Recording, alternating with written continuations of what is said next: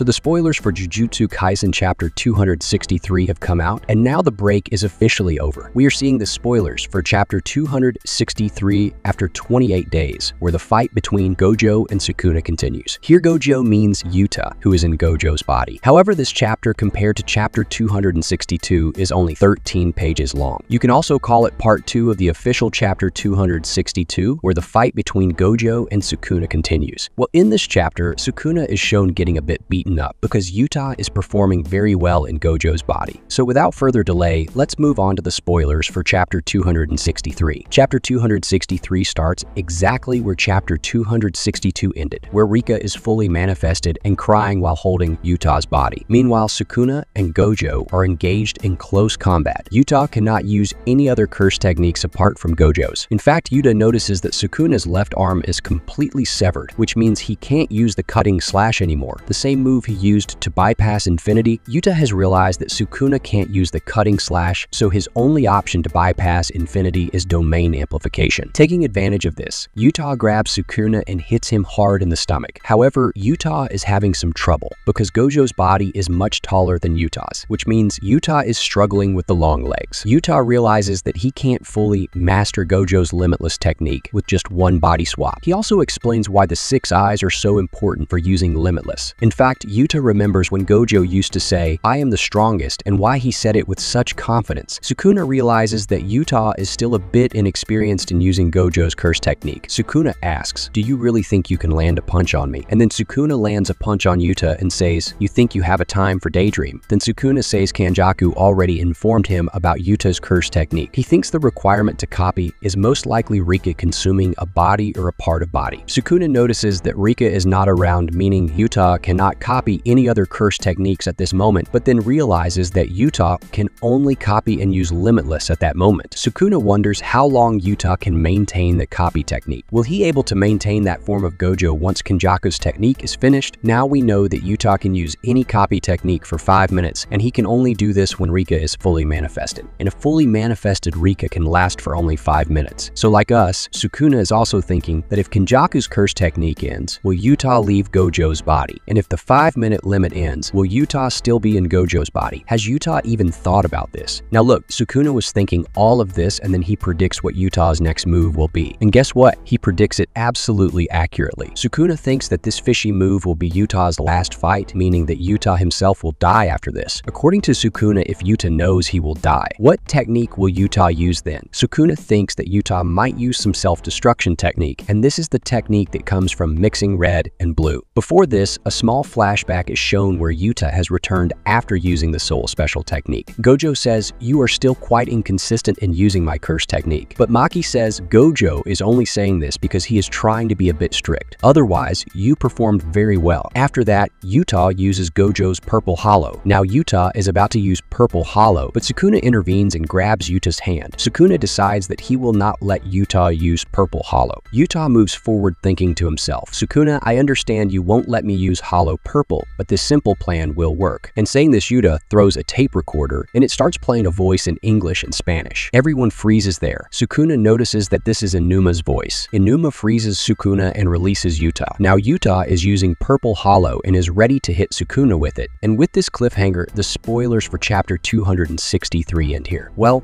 after the arrival of Inuma, Sukuna is in a very difficult situation, and if this purple hollow hits, Sukuna will definitely be severely damaged. So technically, this chapter was very interesting, but it was definitely part of chapter 262. So let me know in the comments how you liked the spoilers of this chapter. If you enjoyed this video, make sure to like and subscribe. I will see you with another video like this one.